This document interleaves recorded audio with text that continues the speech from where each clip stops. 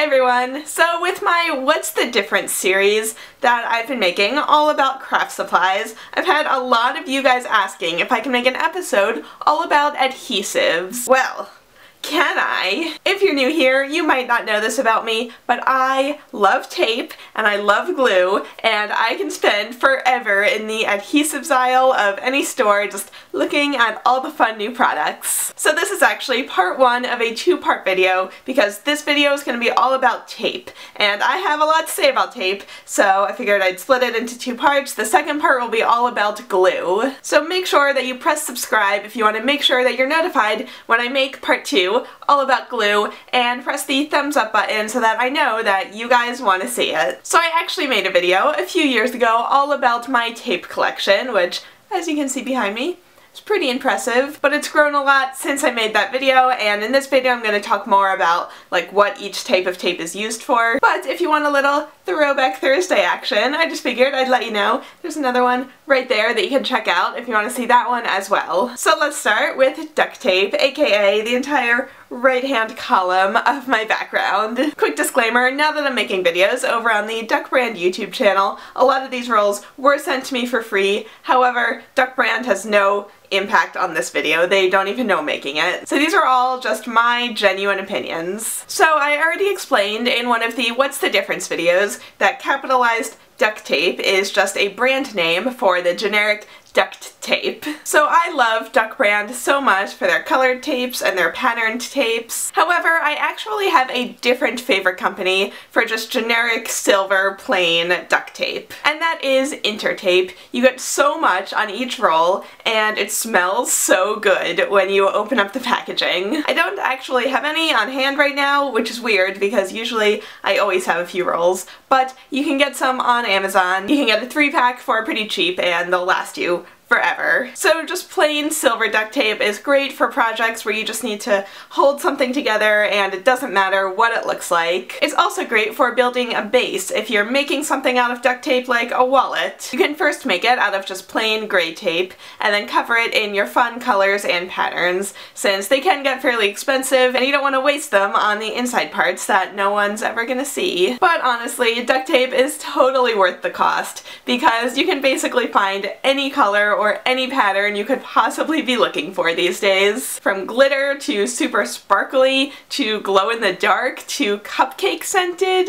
These are great if you quickly want to add a pop of color somewhere, or a pop of bacon, or a pop of pineapple. And there are tons of crafting DIYs of things you can make out of duct tape over on the Duct Tape YouTube channel, and one video a month over there is made by me, so make sure you go check that out if you haven't seen them yet. So the downside to duct tape is that while it's repositionable kind of while you're working, as long as you haven't really pressed it down yet, once you press it down and you leave it for an extended period of time, it's not removable and it'll leave kind of a gross residue if you try to peel it back up. So just be totally certain about the projects that you're using duct tape on, and do not use it to hang things on painted walls because it's gonna take down the paint with it, as my parents found out when I moved out of my childhood bedroom and they had to repaint the entire thing. Also, duct tape is terrible by hand, but if you want a cleaner cut, you can use scissors or an X-Acto knife. Just make sure that you use an old pair of scissors because eventually the adhesive is going to gunk up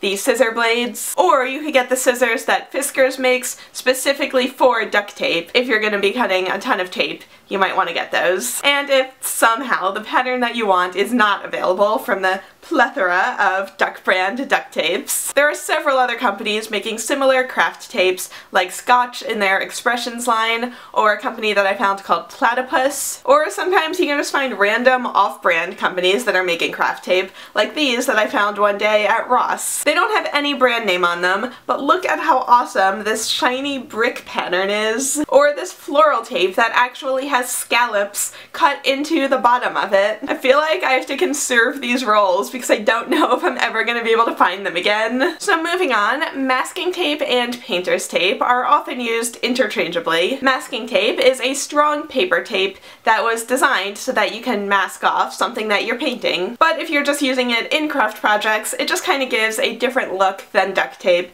since it's matte rather than shiny, since it's made of paper and not plastic. It comes in several different widths and colors. I happen to only have black on me right now, but of course it comes in plenty of colors. And Scotch has even started making patterned masking tape in their Expressions line, like this ruler masking tape, which I just think is so great. And then we have painter's tape, which is traditionally a bright blue color, and it's used to mask off the edges of a wall that you might be painting. The adhesive is rated by the number of days that you can leave it on your wall without leaving a residue. And besides using it on your wall, it's used for tons of craft projects where you just want to mask something off and be able to remove the adhesive after painting. Then we have artist tape, which is my personal favorite. I love it. So it's traditionally white, but I have it in a few other colors and widths as well. The adhesive is pretty light, so it can be removed and repositioned even on paper, which most other tapes would tear. It's acid-free, so it's not going to yellow, and you can use it in archival projects. And it's often used to hold paper to a drawing board or to mask off part of a piece of paper that you're painting. In craft projects, I use it whenever I need a temporary adhesive to kind of hold something out of the way. Really, it's probably the tape that I reach for the most while I'm crafting,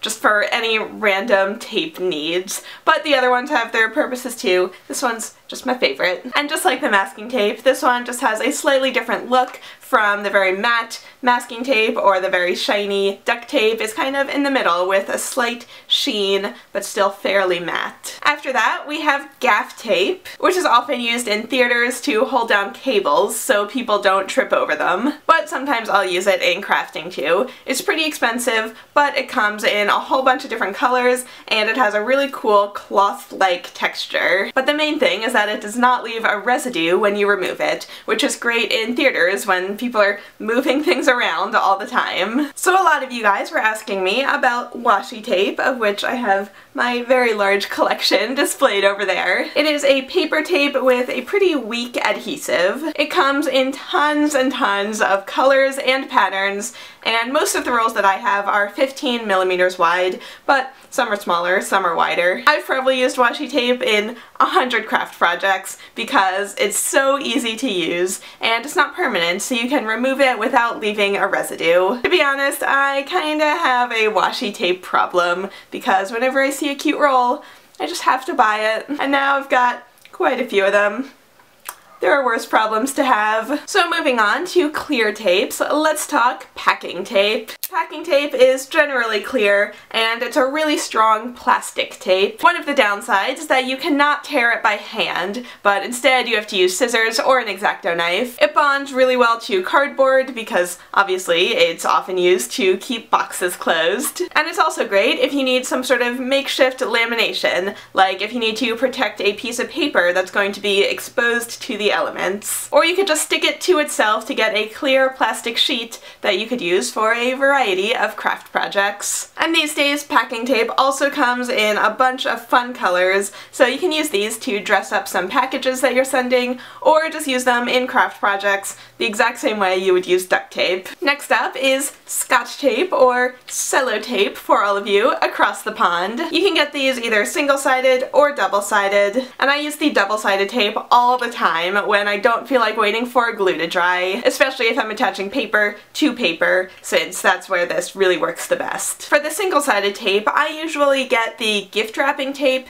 which is completely transparent, unlike the cheaper, more traditional types, which can be kind of cloudy, and I find that that looks pretty amateur. You can also find colored tapes on dispensers like these for when you want the color of washi tape, but the stronger adhesive of Scotch tape, and these aren't quite as common, but if you really look for them, you can find them. But another really fun thing that Scotch is doing now for their tape is coming out with some really fun tape dispensers that look like shoes or a martini glass or a football helmet, really whatever strikes your fancy. So I don't actually have any here, but you can also use electrical tape in crafting. It's made of vinyl and it is slightly stretchy, and obviously it's usually used in electronics, but you can also just use it for whatever crafts you want, especially if it's a project where you need a ton of one color of tape, because electrical tape tape is super cheap. This one I do have. Mounting tape is a foam tape that is double-sided and is used to mount things to the wall. You'll have to check the packaging to see how much weight the kind that you get can support,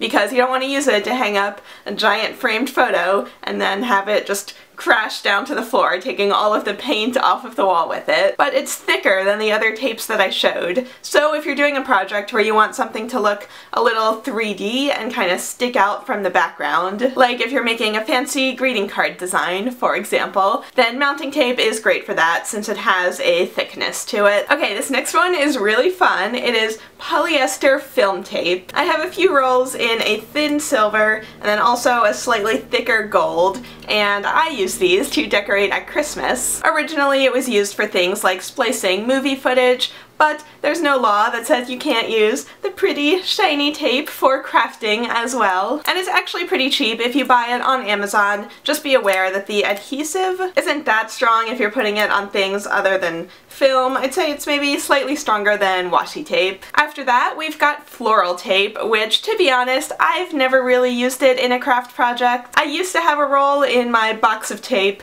but I never really used it, so honestly I don't know where it went. But if you're making flower bouquets or other floral arrangements, this is what you're going to want to use. So now, if you want a really thin tape, this is where you're going to want to get nail tape. It kind of just looks like a really thin polyester film tape, so if anybody knows if they're actually just the same thing, let me know, because I don't actually know. But it's generally used to mask off designs on your nails when you're painting them, or you can even use the nail tape as part of the design. Or if you're not into nail art, you could also use it for really any small, intricate craft project. Alright, so those are all of the general categories, the basic types of tape that I use. But now I have a few kind of fun specialty tapes that I thought I would show off. Tons of companies now are making chalkboard tape and dry erase tape, so you can just write on them and then wipe it off, and it's easier to just cut off a small piece of this tape and stick it on wherever you want it to go, rather than messing around with chalkboard paint, especially if you only need a really small section. So I've had this tape for years, and honestly I'm not even sure where you can get it anymore. But it's really cool. It's printed with lines that you can mask off to make numbers and letters so that you can label something. I have a few rolls of reflective tape, which is often used on cars and things you want to make sure that you can see in the dark. I haven't really come up with a ton of craft projects using these since it's so thick, but it looks kind of space-agey, so if you're doing some kind of futuristic inspired craft, this might work out well for you. And then I've got some aluminum foil tape, which is basically sticky aluminum foil. And it's great if I want a really shiny tape that doesn't have quite as much of a surface texture as the duct tape has. And then hidden away in my washi tape collection, I also have some fabric washi tape, which is awesome. It's basically sticky fabric, and it just gives kind of a different texture than normal washi tape. And then at Daiso once, I found this lace tape, which is tape that's been cut out to look like lace. You don't get very much on the roll, so I've been saving it for the perfect project. And I think that's it. Let me know in the comments if I missed any major categories of tape, or let me know what your favorite kind of tape is. And also let me know if you want to see part 2 of this video all about different types of glue. So if you want to see a DIY that I made with some of this duct tape, you can watch the Waffle Purse DIY, which is based on Parks and Rec. You can watch that right here. Or if you want proof that I was also a total tape nerd a few years ago, you can watch my old video about my tape collection right here. Thank you guys so much for watching. Don't forget to press the like and the subscribe button, and I will see you all again next week. Bye everyone!